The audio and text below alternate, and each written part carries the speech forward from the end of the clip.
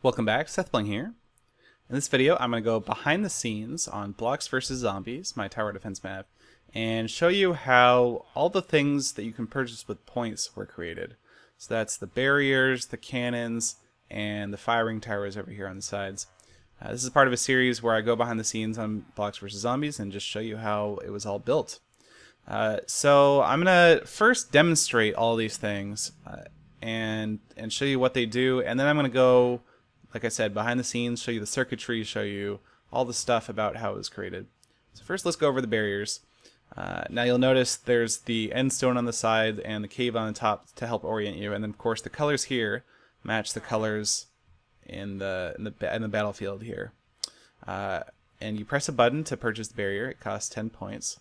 Now if you don't have enough points, like right now I don't have any points, it'll tell you you need at least 10 points to purchase that.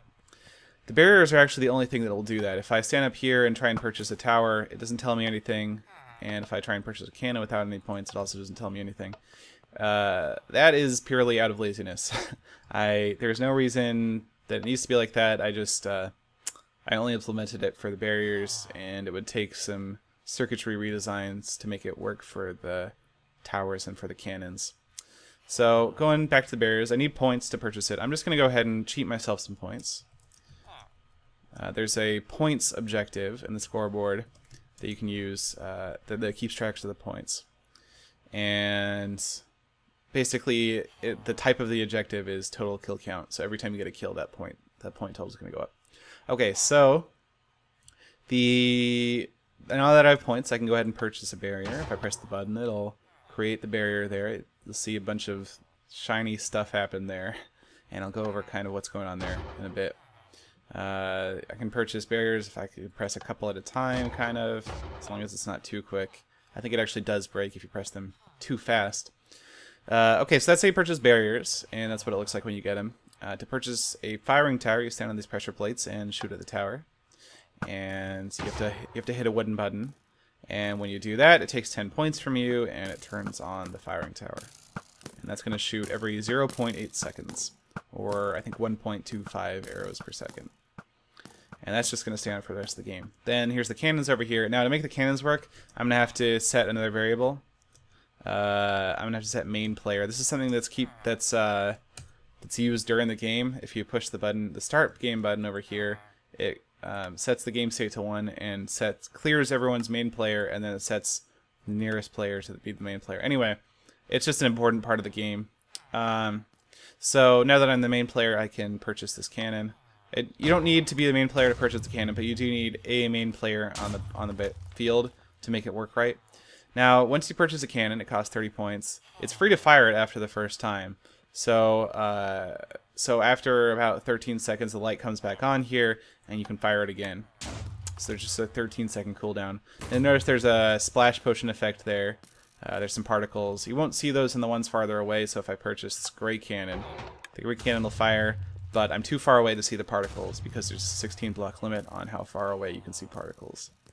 So, well, certain particles anyway. The splash potion particles are like that. So that's what it looks like for all the different types, and the gray one's going to come back on, and now you can see the gray and green are ready to fire. Now there's no indicator for which cannons you've purchased or not. It's just kind of you have to remember, or if the lights are staying on for more than 13 seconds, you know that you haven't purchased them. That is something that I could have done, but again, it was kind of laziness, and I didn't want to have more lights on the board, and because I thought it would make it more confusing. Alright, so let's go over how these things work. Since the firing towers are right here, I'm going to go over those. These are the only things for which the circuitry is right here. Actually, if you look under the map, there's almost no circuitry actually here. It's all at the spawn at 0, 0, pretty much. And there's a little bit, but mostly. So, okay, so what happens? I stand on the pressure plate to shoot at the firing tower. Shoot at the wooden button here. You might ask yourself, why do I have to stand on the pressure plate? The answer is that when I was designing this, I had a problem. I wanted an easy way for people to pick which tower they wanted to purchase. I didn't want a big, huge board of buttons here because it'd be hard to tell which button, on the wall over here corresponded to which tower out there. So I didn't want that. So I decided having a button actually over the tower would be the easiest way of connecting the player with the tower they want to they want to do. But the only way to activate something remotely is to shoot a wooden button, pretty much. So if you just shoot a wooden button, though, there's no way to tell who shot the arrow and who to take the points from. I have some command blocks back here, and they're going to test for players and points and stuff, but there's no way to tell who actually fired it. So that's what the pressure plates over here are for.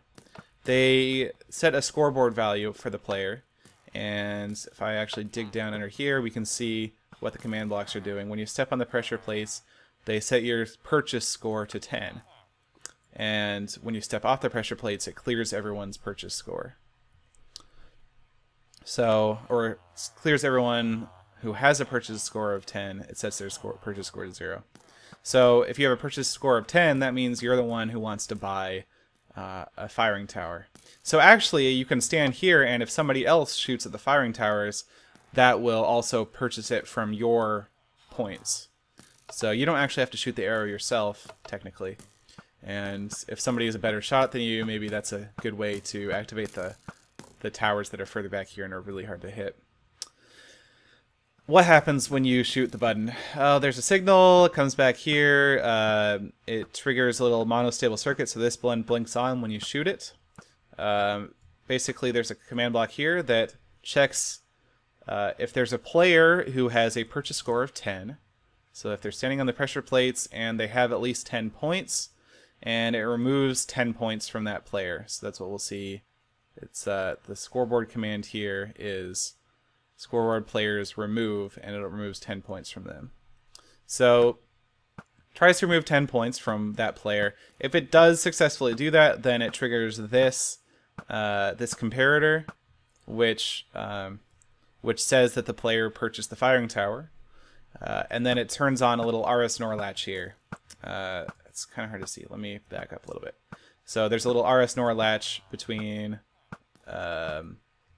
this torch and this torch, and so that's what turns the redstone signal to the hoppers here off. Now these two hoppers here are just a timer. You'll see there's a minecart that goes back and forth between them, and they're just pointing at each other. And they're a little timer that triggers the dispenser that actually fires the arrows. And oh my god, I need to get out of here. It's a little maze. Okay. And you'll see, so this is the dispenser that fires the arrows. There's a few hoppers leading to the chests, and these chests have giant stores of arrows. So if I look over here, you'll see it's starting to deplete the arrows from this hopper, from this chest, I mean. Now, the number of arrows in these chests is very large, and they can actually fire for about 3 to 4 hours straight. So it's not an infinite source of arrows in this firing tower, but unless you're playing the game for a very long time, because you know the tower isn't even going to be on all the time that you're playing. So 3 or 4 hours of actual firing time for the tower before it depletes. So yeah, I mean that's pretty much how those towers work. Now when you want to purchase a barrier here, you'll notice there's no actual circuitry back here. It just sets your purchase score. So scoreboard players set, and it sets your purchase score. This one sets it to 6, this one sets it to 2, this one sets it to 1, we have 9 over here. And then it works similarly over here for the cannons. When you push the button to purchase the red cannon, it just sets your purchase score to 16. And there's some other circuitry that deals with that. And then over here, when you want the lights to turn on and off, there is a clock over here, another one of these hopper clocks. I find these really useful because they never ever break. That is running some command blocks that are testing for a player with a score of green cannon equal to 1. So the score of green cannon is 1 when the cannon is ready to fire. And that's what turns the light on here, because there is a player with a score of green cannon equal to 1. That's me. And this one is off because the blue cannon score is 0 for all players. And that's what turns the lights here on and off. So let me actually go to the spawn again and show you where all this circuitry is. I'm not going to go over it in too much depth because it's kind of complicated circuitry. So the cannons are controlled from, I believe, from these things here. There's 1, 2, 3, 4, 5, 6 of them because there are 6 cannons, and then the barriers can be purchased at these, and there's 1, 2, 3, 4, 5, 6, 7, 8, 9 of them. So 1 for each barrier. Now, how does this stuff work? Okay, well, there's another hopper clock over here for each of these. This one, I believe, is probably the cyan, or I don't know which color this is. Let's see if I can figure it out. It says over here. So spawn cyan cannon. That's what this one is, and then this one is delete, or sorry, not cannon, barrier. I'm talking about barriers right now. And then this one deletes the cyan barrier. Now, okay, so all this circuitry here, there's a little hopper timer. This checks for a player with a purchase score of 1. Remember, that's what pressing the button by the barrier console does. So when you get that purchase score of 1, it tries to purchase it. And if you don't have enough points, it's going to trigger this command block. If you do have enough points, it's going to take 10 points from you with this command block, and then it's going to purchase the barrier over here. It'll tell everyone that you purchased the cyan barrier with this command block, and this one will play that iron golem hit sound that indicates you purchased the barrier. And it's also going to trigger this structure spawner that actually spawns on the barrier. And that's all there is to purchasing it. You'll have to look at this in more detail if you want to see it. There's also this one which clears your purchase score so that you don't stay with the purchase score of 1. It sets it back to 0. And whoops, and this guy, oh, that took the points from you. So each of these is like an individual circuit for determining if you've purchased the barrier. There's a little RS NOR latch here that is this direction. It's powered on this side if you haven't purchased the barrier, or no, if you have purchased the barrier, it's powered on this side. If you haven't purchased the barrier, it's powered on this side, I think. Yeah, that's right. And then there's a reset line up above that resets that RS NOR latch. When the game resets, and that's actually triggered over here by a game state of 2. Somebody has a game state score of 2. That's going to reset the game, and it triggers a bunch of stuff. It actually clears all these. It clears everyone's inventories. It clears everyone's effects. That's what this one does. It sets the time score to 0, the points to 0, difficulty 0. Clears all the mobs that way. Teleports everyone to the gearing station. Anyway.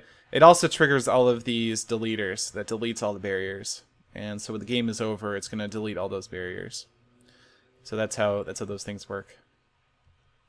Yeah, that's how the barriers are purchased and deleted. The other thing over here is the cannons. So it works kind of similarly for the cannons. There is some circuitry over here.